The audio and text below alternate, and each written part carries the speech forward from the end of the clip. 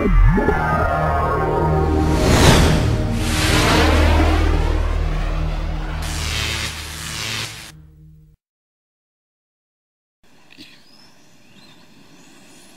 seconds.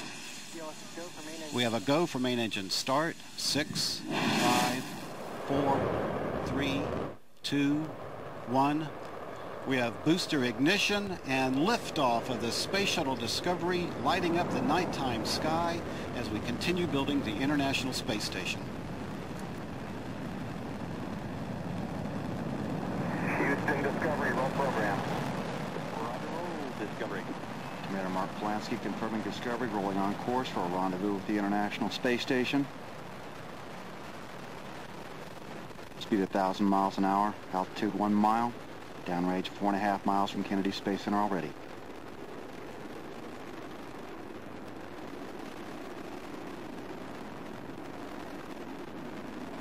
Three good engines throttling back to 2/3 of the rated thrust.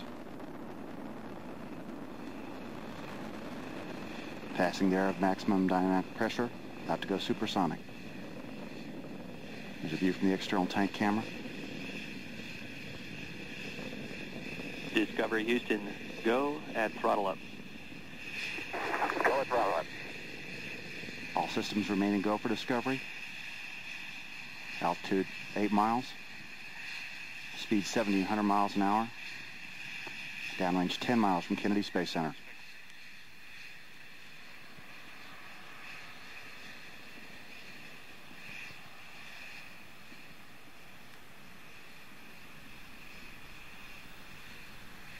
Minute and a half since launch, Discovery already consumed more than 2.25 million pounds of propellant. It now weighs less than half that it did at liftoff. Altitude 18 miles. Speed 3,000 miles an hour. Already 22 miles northeast of Kennedy Space Center.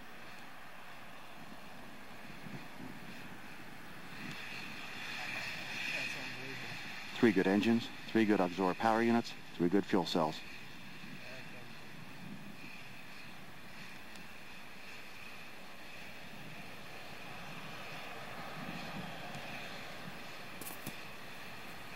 Boost drops are confirmed, clean separation of the 2 solid rockets. Discovery's 3 engines now powering the second stage.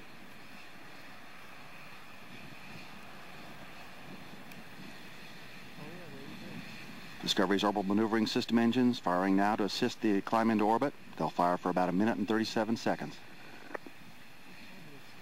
Discovery Houston, 2-engine Marone. 2-engine Marone. That call means Discovery can perform a transatlantic oceanic landing at Marone, Spain if required.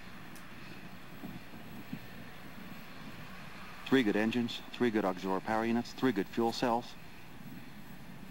Speed now 4,500 miles an hour, altitude 45 miles, downrange 78 miles from Kennedy Space Center.